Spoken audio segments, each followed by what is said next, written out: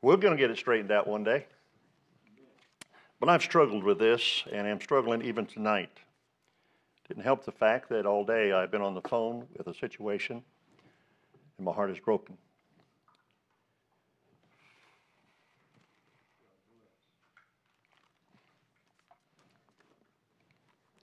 But I want to read this verse to you, these two verses. Fear thou not. Stop.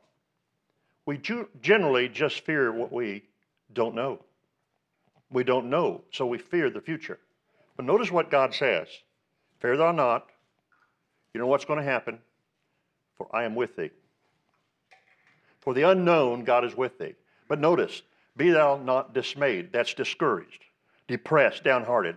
And we're usually depressed about the things we know. So notice what he says. For I am thy God. So whether it's the unknown where he'll be with us, or whether it's the known that he's our God, he's going to be with us. He's going to take care of us. He's going to see us through no matter what our troubles are. But he goes on to say, really encouraging, I am thy strength. I am thy strength. Yea, I will help thee. Yea, I will withhold thee with the right hand of my righteousness. Flip on down to verse 13. For I, the Lord thy God, will hold thy right hand, saying unto thee, fear not, I will help thee. There's two of the greatest verses for Christians who are going through terrible times, tough times, troubling times. To know when you don't know the unknown that God is going to be with you. God's going to help you.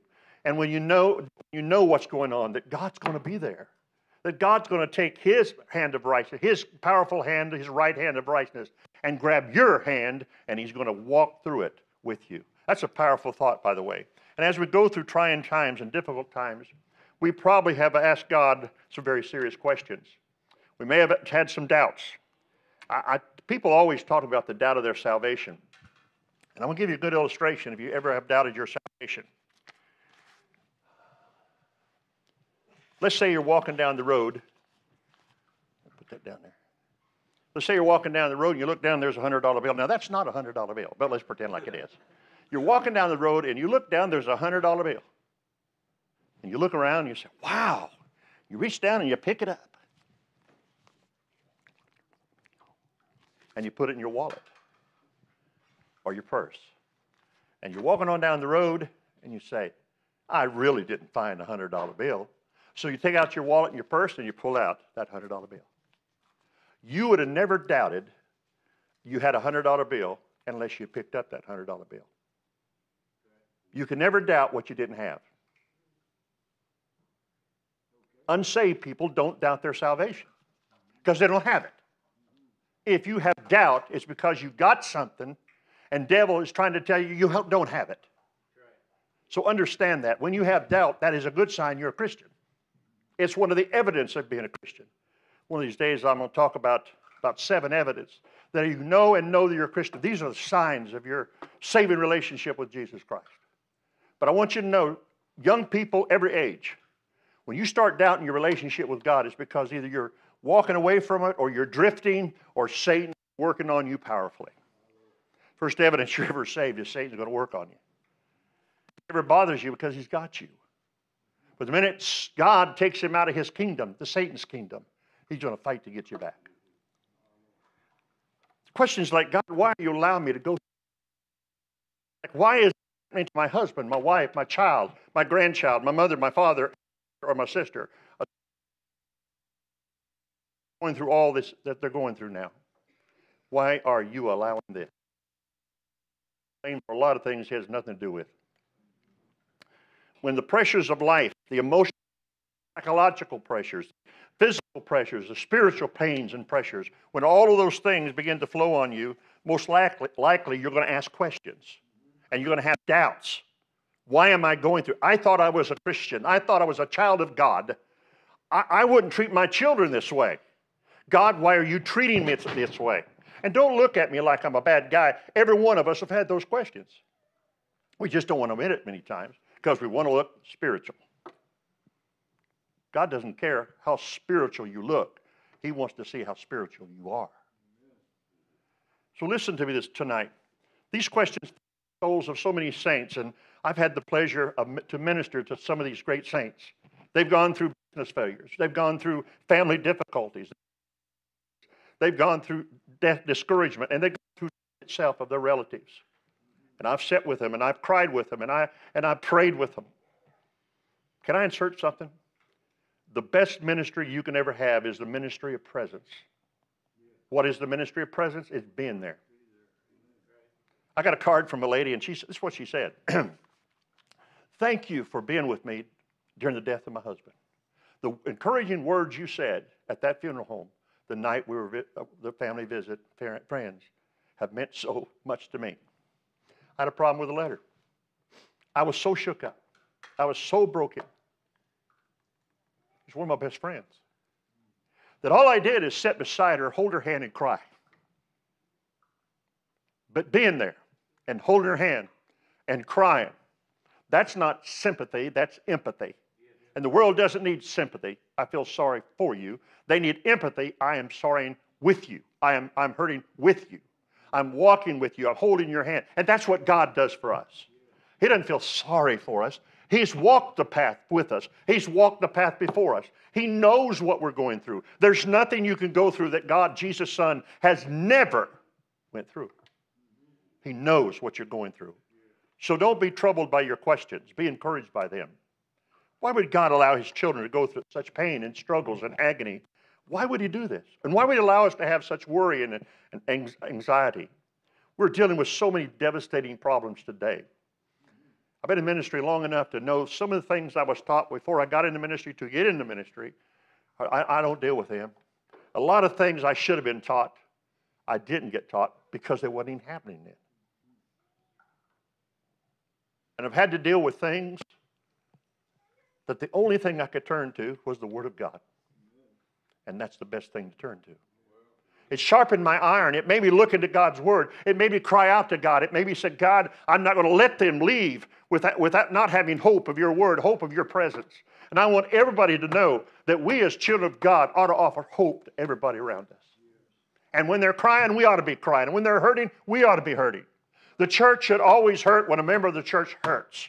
We ought to cry. We ought to reach out to them. And I thank God that this is the type of church. I've been around numerous one of you. And when you've told me about a death, and I've watched your eyes, and I saw in your eyes that you cared. And the old saying, you're going to hear me say it many times, people don't care how much you know until they know how much you care. I don't have a right to preach. I don't have a right to teach. I don't have a right to visit if I don't care. And many times if you ask me to pray for you, I'm going to pray for you right then. You didn't ask me to pray for you tomorrow. You asked for me to pray right now. You're hurting right now. The problem may get worse tomorrow. And so we need to pray. I am struggling, as you will see. What if I, tonight, for some wonderful reason, I pulled out my magical wand, and I walked through the auditorium and I said, Al, what problem? If I could touch you with this wand, and get her one thing in your life, what would you, don't tell me, but what would you ask me? And so you tell me, pop, and it's gone. And I went down through the congregation, pop, and it's gone. Don't you be taking pictures of me with a wand. Oh, we got a good preacher. He got a magical wand. That'll go over great. To be honest, deep down in our soul, every one of us are hurt by something, are hurting by something, are dealing with things you don't want to deal with, or making decisions you thought you'd never have to make. And I know within your heart, I am human also, that I'd want that magical wand to hit me. Well, not that hard, but hit me and get rid of that problem. But I'm going to tell you something. We don't have a magical wand. I'm going to blow it. We have a wonderful Savior. We have a wonderful Savior. And He can walk through this congregation and He can touch every one of us. He can change things like that. I want a Savior that's alive and well. I want a Savior that can answer my questions. I want a Savior that's with me on the rocky road of life. I want a Savior who literally loves me because I am His child. Fear and worry and even panic is controlling so many of us. And the question is, will we ever get back to normal in America? Ever since the pandemic, that's been the question. And they'll talk about now's the new normal. Let me tell you a little secret. There's never been a normal. There's never been a normal. You look around us right now and you see all the things that's happening. But I'll be honest with you tonight, the news media and the politicians and the powers to be are literally controlling the minds and lives of Americans. Literally, the media are really daily pumping in garbage in our minds, half-truths and even lies to keep the public in a panic mode. Wanting the public to say, help me, help me, help me. Understand this. Whatever the government helps you with, it's going to cost you something. It's going to take something out of your wallet. It's going to take something out of your life. Government never gives you anything without taking something back. And what they take back is a long time, and what they give you is a short time. Food shortages. Listen, you go to the market week after week, food prices. I go back, I mean, some of the food is going up so high, it's like a swinging wheel. That's how fast. Have you went to the food market or wherever you go, Walmart's or wherever, one week, you go back to the next week, and some of the food has almost doubled. I was walking out of Walmart the other day, and there was a can of pork and beans. There's some special brand pork and beans, $2.39. And it was on the sale aisle.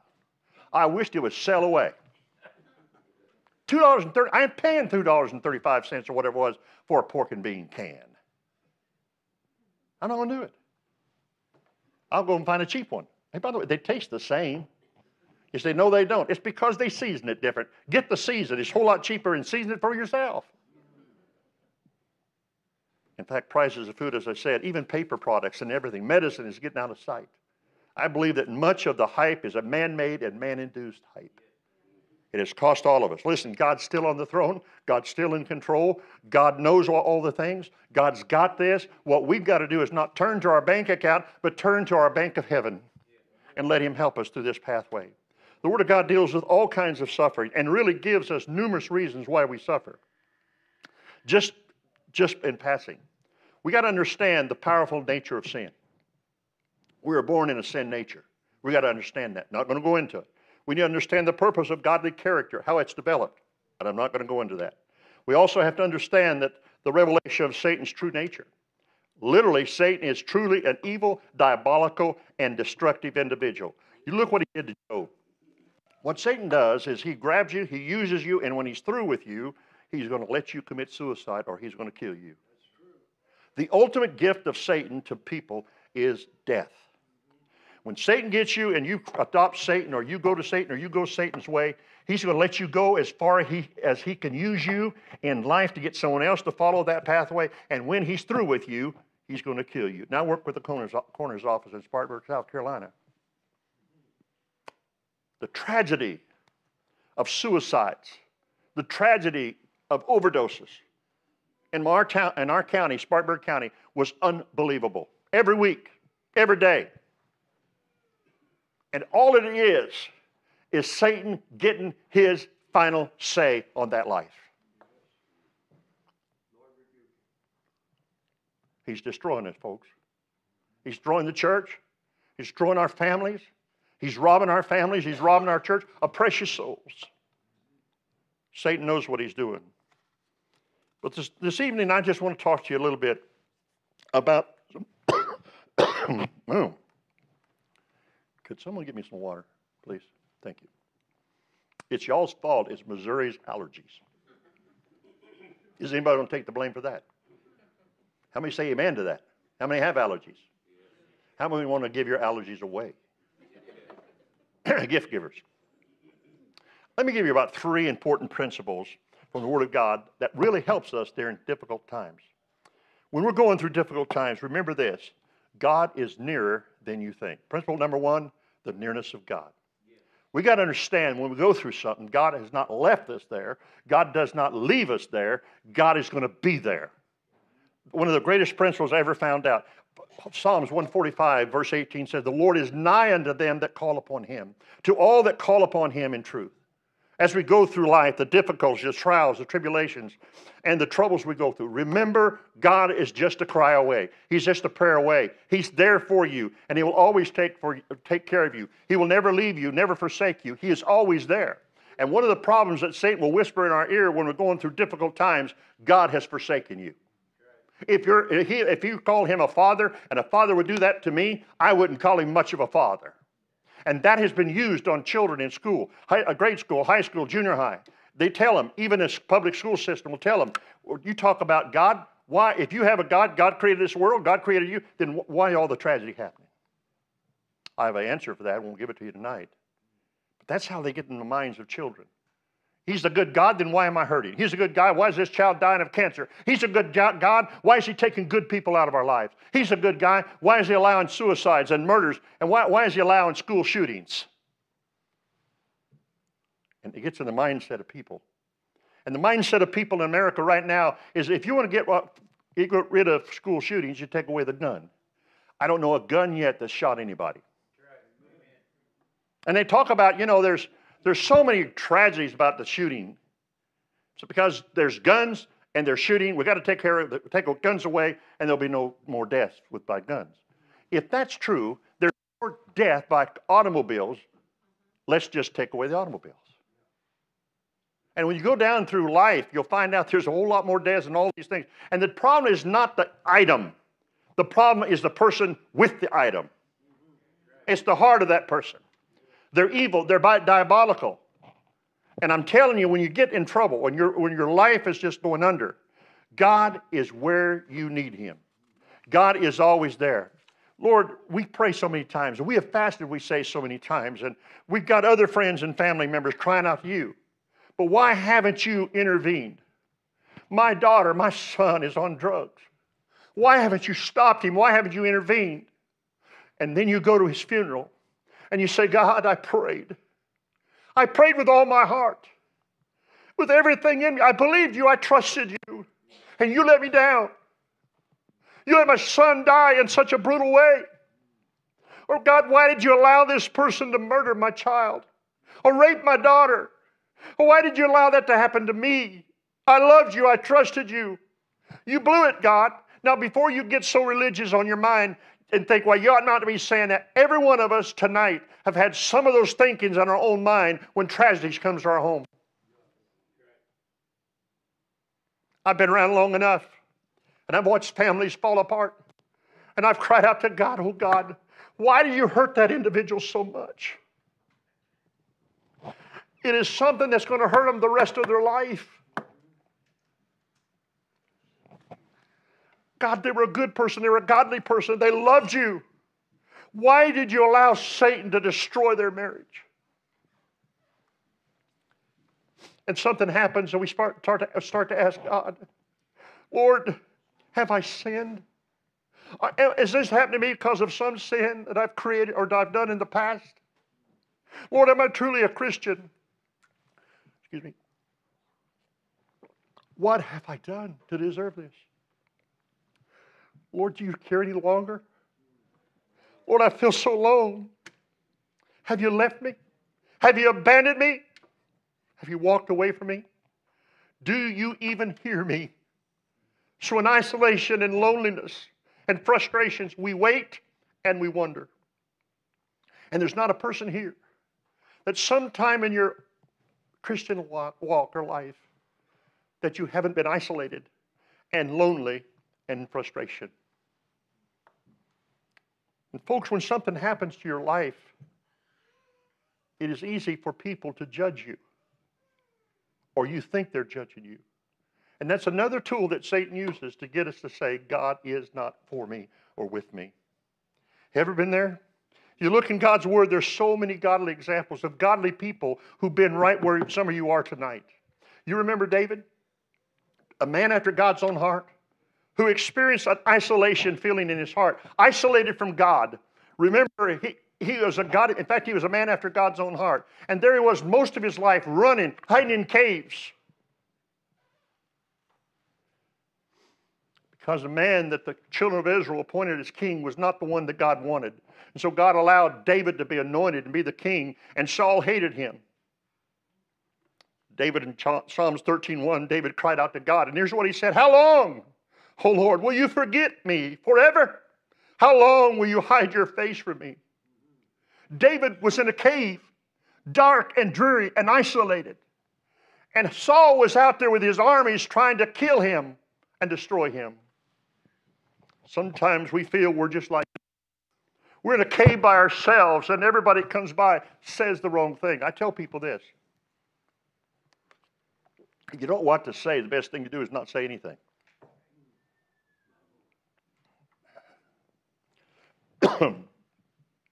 I think I told you before, but one day I was going through the checkout line at Walmart. I spent some time in Walmart. By the way, Walmart's a great place to go witness. It's a great place to lose your mind, too. But I come up to the register, and I was trying to be nice and friendly, and, I look friendly. I look so nice, so I said, I better play the part. So I looked down, and the cashier was there, and I said, when's the baby due? She wasn't pregnant. That's a bad place to be in, by the way. What do you say? What do you say then? Oh, I'm sorry. You look like it. No, you don't say that. You get out of there as fast as you can and leave them a tip. Leave your groceries there. Just get out. David, a man after God's own heart, yet was in very difficult times. He was running for his life. Notice Psalms 13:1. Notice that David, who loved God and obeyed God, and yet in a time in his life believed in God, but he believed that God had forsaken him when he needed him the most. Ever been there? He felt alone and he felt deserted. What about Job? I talked about him this morning. Job was one of the most God-fearing men. He loved the Lord and he served the Lord. In fact, he died, literally tried to die for the Lord, almost died. And remember, he lost everything he had. He lost his children. He lost his wealth. He lost his servants. He lost his reputation. And he lost all his friends. And his wife said, curse God and die. I remind you of Job 23, verse 1 through 9. Here's Job talking. Job answered and said, even to the day of my complaint bitter, my stroke is heavier than my groaning. Oh, that I knew where I might find him, that I might come even to his seat. I would order my cause before him, and fill my mouth with arguments. I would know the words which he would answer me, and understand what he would say unto me. Will he plead against me with this great power? No, but he would put strength in me. There the righteous might dispute with him. So should I be delivered from every judge? Behold, I go forward, but he's not there. Backwards, but I cannot perceive him. On the left hand, where he doth work. But I cannot behold him. He hideth himself on the right hand, that I cannot see him. Wow. This is a man of God saying, where is God when I need him the most? Everywhere I look, he's not there. I look up, I look down, I look to the right, I look to the left. He's nowhere. And you have Job's 3 comforters. And if you are at that type of comfort, stay out of the hospital when I'm there. Man came to the hospital, and he was a Job's comforter. This man had a big old growth on his stomach. Job's comforter looks at the man and said, oh, bless your heart. My uncle had that, and he died. Oh, that's great. That's one of the worst diseases you can ever have. You'll suffer the rest of your life. Here's this person laying in a hospital bed, and here comes a godly, quote, man, a Christian man or woman, and they walk in the room, and by the time they get through, you don't feel better, you feel bitter. You feel like, oh no, I thought the doctor's diagnosis of me was bad, but what they got through, it's worse. Church, listen, it's natural. It's a natural experience, that feeling of isolation, that feeling of loneliness, or deserted by God during difficult times. But listen, God's word assures us that the Heavenly Father will always be near us. His presence surrounds us. And even though we not feel him, listen, he's right there with us. You don't have to see him or sense him for him to be there. He's ever there. God has set boundaries around us. And when you get to that boundary, I want to tell you something. God will come at that instance and stop you right in your tracks. You're not going to fall over the cliff. He's the one that made the cliff, but he also is the one who has made a basket over that cliff that when you fall, you'll fall into his arms. That's the God I serve. Sometimes God feels a million miles away. Have you ever prayed and it doesn't seem like your prayers got through? Have you ever prayed and you can't even sense God? And in your prayer you want to say, God, where are you? I need you right now. I don't need you tomorrow. I need you right now. You ever prayed that? Remember in Luke chapter 24, on the 2 disciples on the road to Emmaus? Remember, they were very discouraged disciples. They loved the Lord, they followed the Lord, but also they were there at Jesus' crucifixion. And they saw him die, and he said where they said, they knew that he was supposed to rise from the dead, but they left before he did. And on the road to Emmaus, they were discussing each other how depressing it was. Their leader, the one they had all their hopes in, the one that they trusted with all their life, was gone. He deceived us. And Jesus appeared on the road. Isn't it amazing how Jesus appears sometimes at our worst times? He appeared on the road, and he started walking beside him. They didn't even know it was Jesus. Tells me something. Sometimes Jesus walks with us, and we don't even know it. And they even talked to him. They didn't know it was Jesus. But all of a sudden, their eyes were open, and they realized he was real, and he was there. God has promised never to leave us or forsake us. Songwriter wrote these words. I've seen the lightning flashing, and I've heard the thunder roll. I've felt sins breaking, dashing, try to conquer my soul. I've heard the voice of my Savior telling me still to fight on. He promised never to leave me, never to leave me. The chorus goes, no, never alone. No, never alone. He promised never to leave me, never to leave me alone. Peter reminds us in 1 Peter chapter 5, verse 7, to cast all our anxieties on him because he cares for us. That doesn't sound like Jesus doesn't care, does it? If he's God, and he is, why would he tell us to do something that he couldn't help us with? Why would he give us a promise that he couldn't fulfill? And he said, I'll never leave you alone. I'm here to take, he always comes to us. We don't have to go to him. He's always there. And by the way, when you feel lonely, he's in that room of loneliness. And he knows what loneliness meant. Principle number 2, when we're going through difficult times, always remember that he's never late and he's never behind schedule. The principle is the principle of timing. Now, I realize that God answers on his own timing. We live in an instant world. We want instant eggs, instant everything, instant potatoes. By the way, they don't taste as good as real potatoes. But you know what? We've got to have everything right now. Everything's got to be microwave, everything. And don't ask me to interpret that. But we want a 2-minute egg in 1 minute. Everything has to be fast. We pray and we think God is like a microwave, and when we pray, bam, it's done. No, it's not. God doesn't work that way. Look, we're going through difficult times and disturbing times and disgusting times and discouraging times. We have an inner desire to want God right there. Do we not? We want his immediate action, his immediate attention. Sometimes God seems like he's very slow. We deal with present situations right now. We're in the midst of that situation, so we want God to be there. We want to sense him. We want to feel him. And so we begin to get discouraged why God is not here right now. Remember the writer who wrote the song 4 Days Late?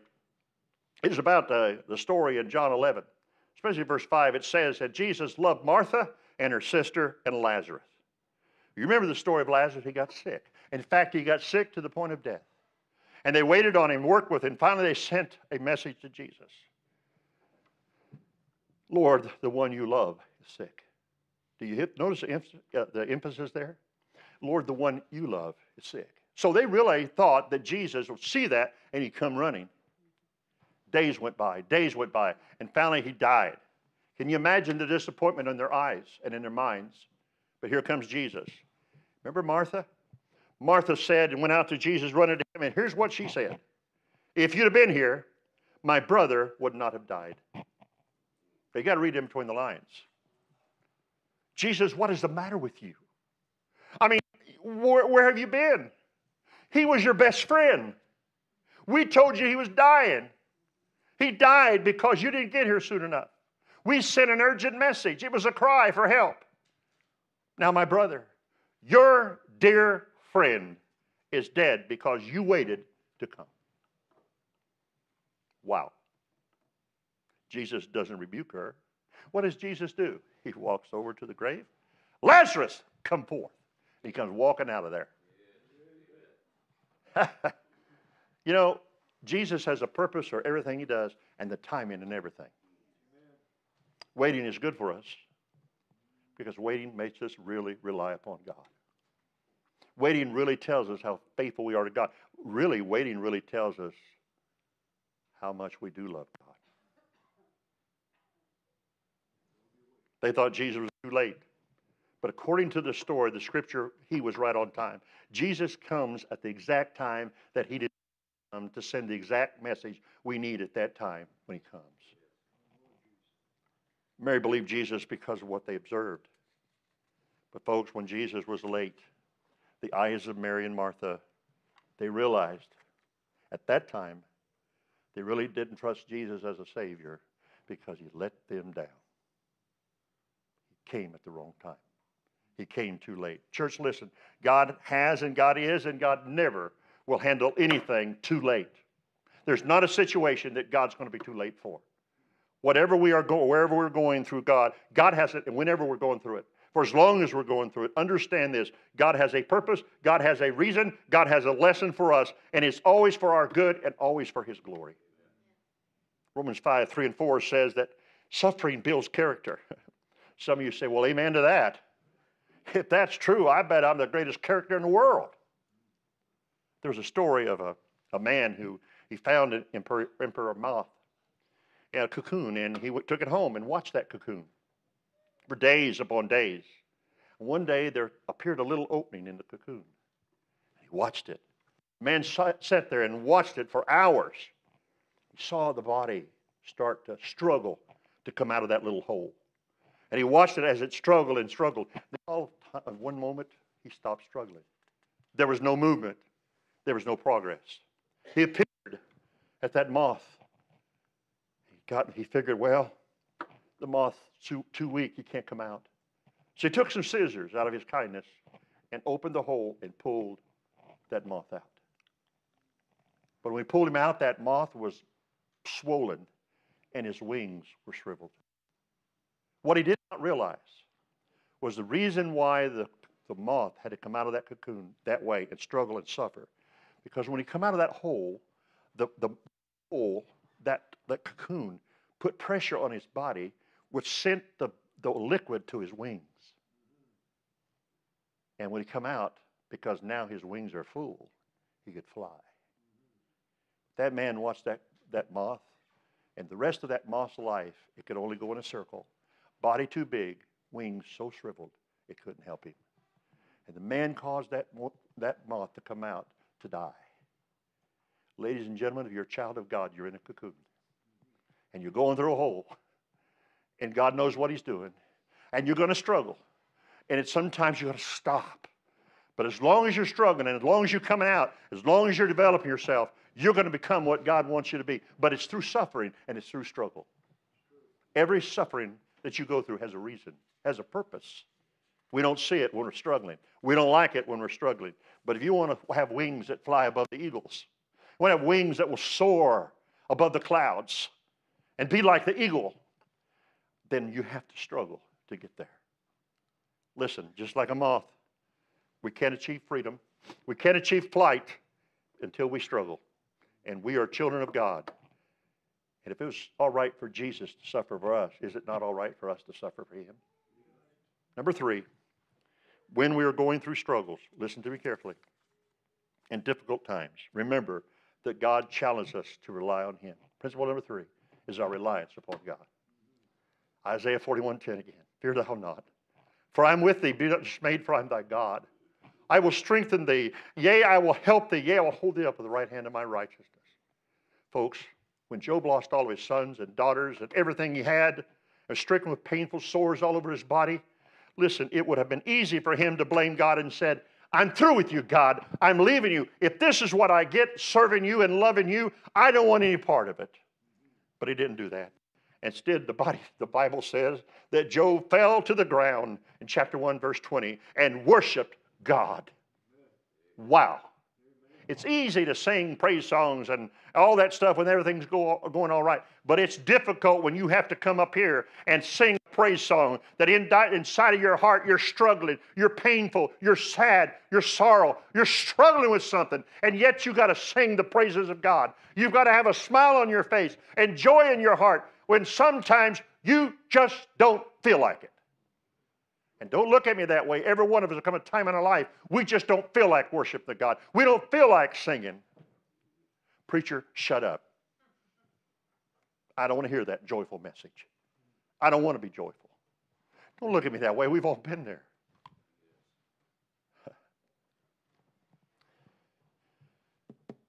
Joy comes in the morning. It comes in the morning. What does that mean? There is a night before morning. There is struggle before there is satisfaction. God is fixing you to be what he wants you to be, develop you to be strong in the Lord. And if Job can do it, and he was a man, then we can do it. Job grasped his faith in God, even though his life was filled with pain and his life was filled with agony. He didn't know the future, but he knew the Father. That's powerful. We may not know what the future holds, and we don't, but we know who holds the future. We have a Father that we can rely on and we trust in. We ought to be like the old Baptist minister. He's pastoring this church for years. He went to the doctor just for a regular checkup. The doctor said to the minister, "Sir, you're in stage 4 cancer. You only have about 2 months to live." He could have had attitude. He could have said, "God, I've preached, I've served, I've been faithful to the church for all these years. And this is what I get? Lord, I quit. I've got 2 months to live. I'm going to do the best. I'm going to just have joy the rest of 2 months left." You know, he didn't do that. The church hardly knew it. Just a few knew it. But he'd get up there and preach every Sunday morning, Sunday night, and Wednesday night. In his final message, let me quote what he said. "Some of you have asked me if I'm mad at God for this disease that has taken over my body. I'll tell you honestly that I have nothing but love in my heart for the Lord. He didn't do this to me. We live in a sinful world where sickness and death is the curse of man. That curse of man brought this on me. And I'm going to be a better place where there will be no tears and no sorrow and no heartache and no pain. So don't feel bad for me. Besides, our Lord suffered and died for our sins. Why shall I not share his suffering?" And then he broke out in this song. In his weak voice. He was so weak he was trembling. But he sang the best he could. "Must Jesus bear the cross alone and all the world go free? No, there's a cross for everyone, and there's a cross for me. How happy are the saints above who once went soaring there. But now they taste the unmingled love and the joy without a tear. The consecrated cross I'll bear, till death shall set me free, and then go home my crown to wear, for there's a crown for me." The words that morning were the last words he said to that congregation. That week he passed away. He slipped into eternity. He slipped into his glorious home, and his great anticipation was just a few days after that words. Church, we need that type of faith. There's a type of faith that trusts in God no matter what the circumstances are. Circumstances do not change our beliefs, nor should they change our behavior, but they ought to change, put have a stronger and stronger faith in us. Oh, I wish I had time to go over some other things. We suffer, but listen, it helps us sense the nearness of God. It helps us to realize that God's always on time. And it always helps us realize we can still trust God. We still rely upon him. 3 important facts, and I'll hush. We need to grasp the fact that God will never leave us nor forsake us. He's a prayer away. Have you ever prayed and you're at your wit's end? You lost your last friend. People would shake their head at you. Why, you're a preacher. Why, you're a Sunday school teacher. You're a lead singer. Why are you acting that way?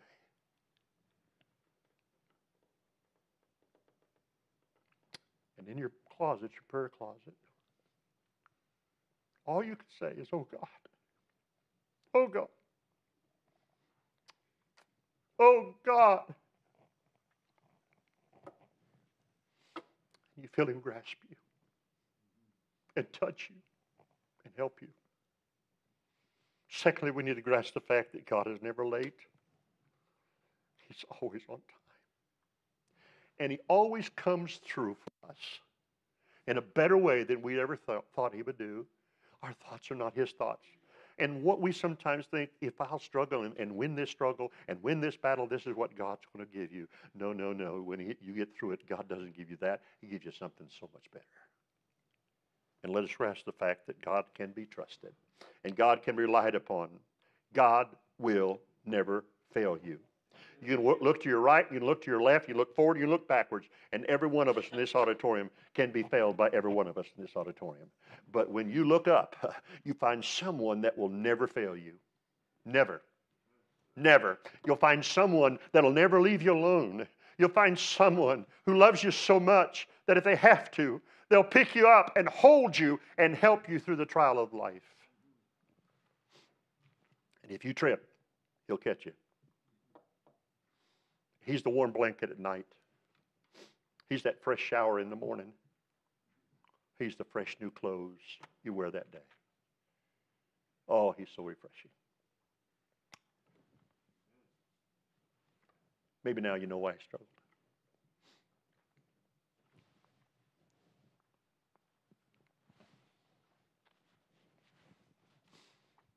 We have to learn to grasp God and not grumble about God. We have to learn to turn to Him and not away from Him. We got to learn He's there waiting for you and me to cry to Him.